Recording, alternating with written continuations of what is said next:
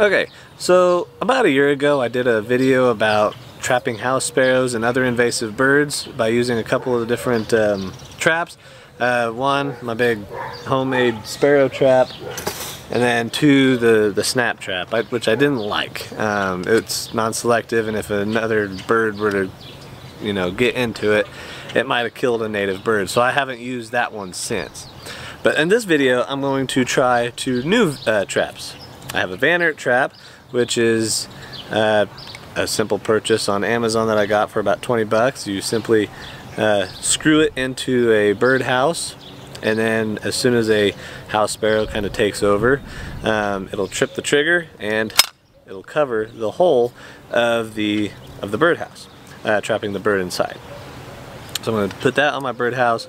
I read online that if you, a lot of the time, if you cover the orange that goes over the indicator that it's been triggered, it kind of, you know, helps, because they see, when they poke their head in, they see that bright orange, they don't tend to go into the birdhouse. So I'm going to put some electrical tape over that. And I also have just a simple live vermin trap. This is a live rat trap, and I got the one with the sensitive trigger. So simply just set it like that, and we're gonna see how these two traps do in this video. So last time I compared two different traps, this time I'm comparing another two different traps. So let's see how they do. It didn't take the birds long to find the bait and start going in and out of the trap. Sparrows, like most birds, are curious, so they investigated the new thing in their environment. But they were pretty cautious. Eventually they became more comfortable with it. And eventually this female ventured in far enough to trigger it.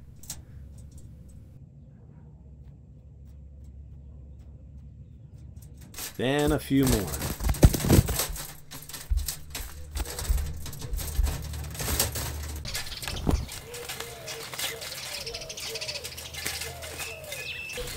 Alright, so you can definitely see that the rat trap does work really well, but getting them out is kind of a pain. I've already lost two because they're faster than me. I need to figure, there, yep, see?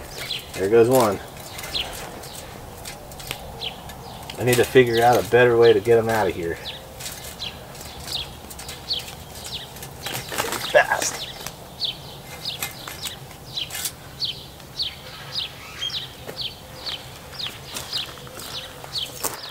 Alright, so what we have here is a female house sparrow. Got that band behind the eye here. Very light brown chest, breastplate, or not breastplate, but breast, light brown, wings, kind of that lighter color here, dark brown. The males will have a distinct, hopefully I'll catch a male for you guys, a distinct black chin strap right here, also that band.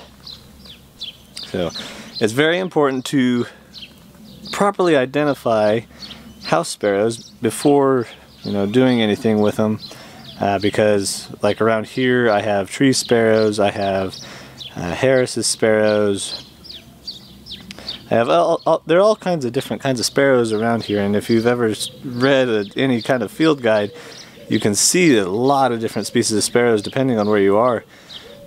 But all of our native sparrows are going to have more of a sparrow beak. Notice how house sparrows, their beaks are a lot more robust. They're more like a finch beak than a sparrow beak.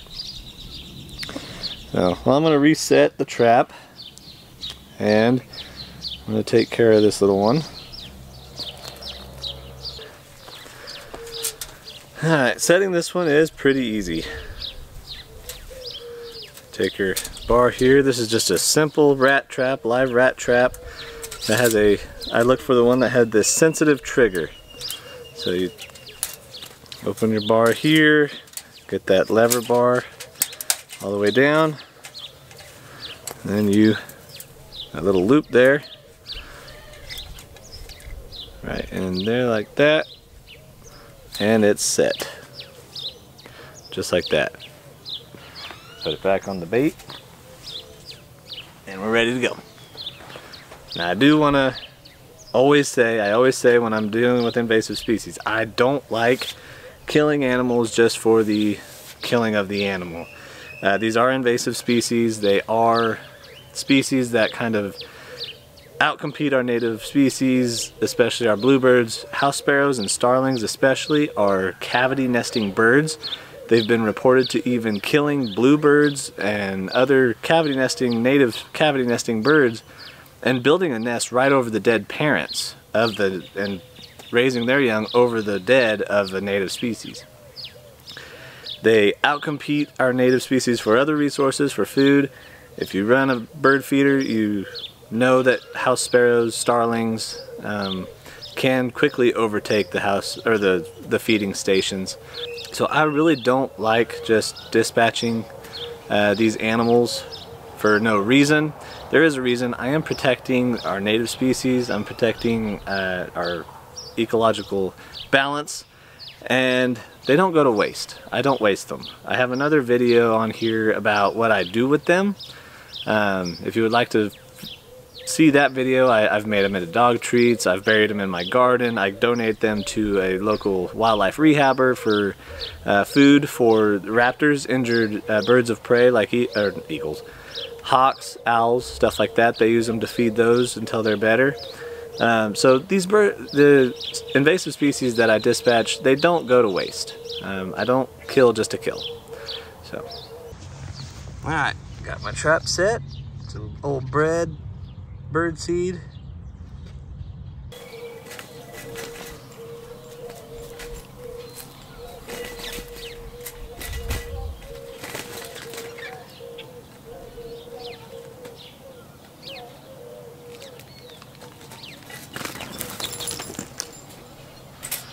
I missed the female. Ow. So, alright, the female got out.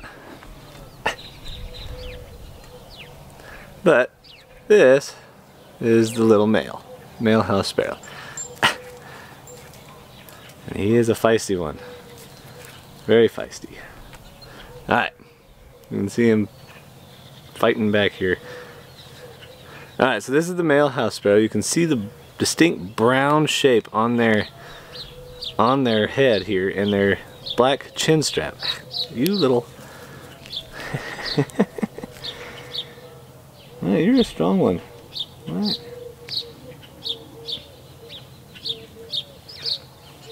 But he's gonna let me show you here to make sure to identify proper species of sparrows.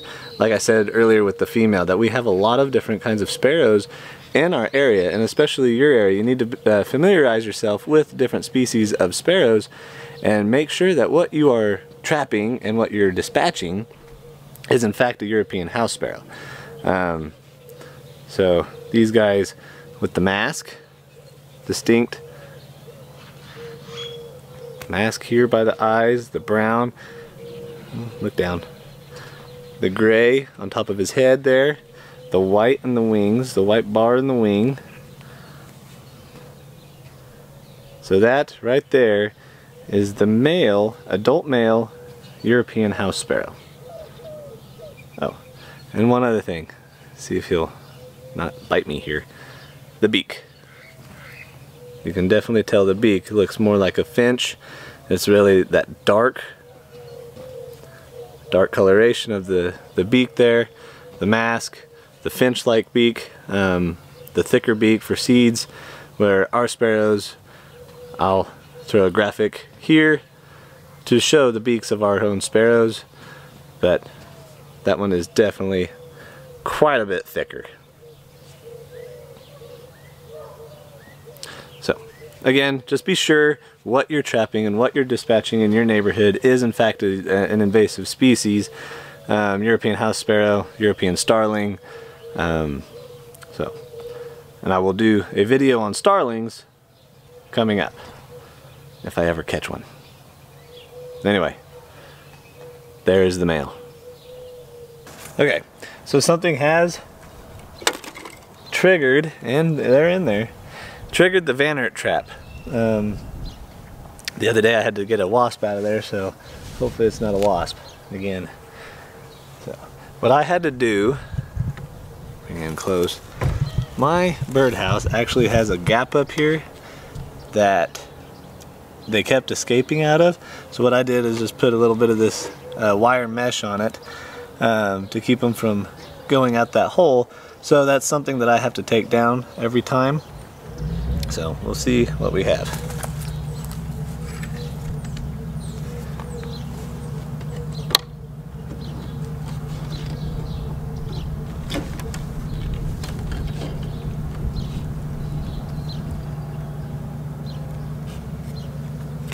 Ah, dang it.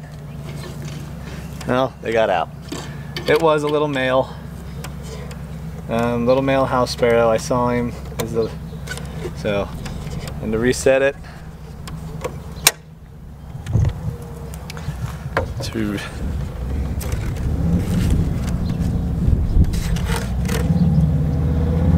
reset the Van Aert trap, it's just as easy as that. Set it up.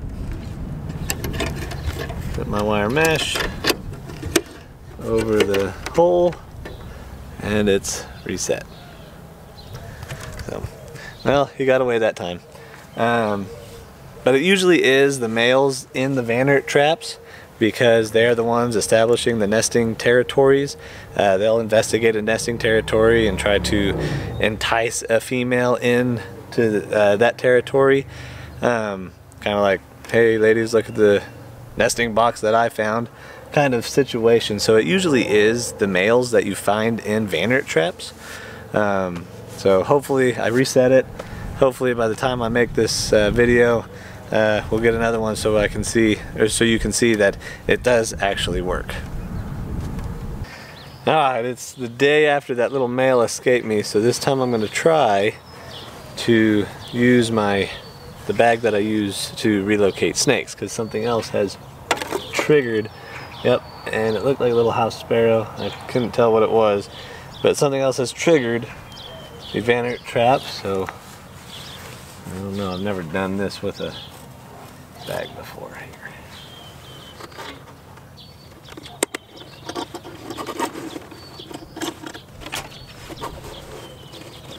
Not sure how I'm gonna do this here. It's easier to check these at night with a headlamp on, because, oh, there she got out. See that little hole at the top? She got out in there. There, she's in, I don't know, whatever it is in the bag. Okay. Let's see. The bag worked. Oh, yep, little female. This might have been the female that he was enticing to come in, and I might have just missed him. But again, you can tell, little female house sparrow. Careful. Little band behind the eyes, the brown. Little markings on the wing there. No striations on the chest. A lot of our native sparrows around here have striations on the chest here. So that is a robust, very robust beak there. So that is a female house sparrow. I do want to make a side point that if you do donate them to a local wildlife rehabber to help injured birds of prey or injured wildlife, I generally freeze them. That way, if there's any parasites or, you know, mites on them, that freezing will then kill off those parasites, and then you don't add the stress or give the injured wildlife another thing to be stressed about. So, well, I hope this video has helped, and if it has, I appreciate a thumbs up and a subscribe if you haven't already, if you would like to learn more about invasive species and local wildlife. But until then, plant native and drink local.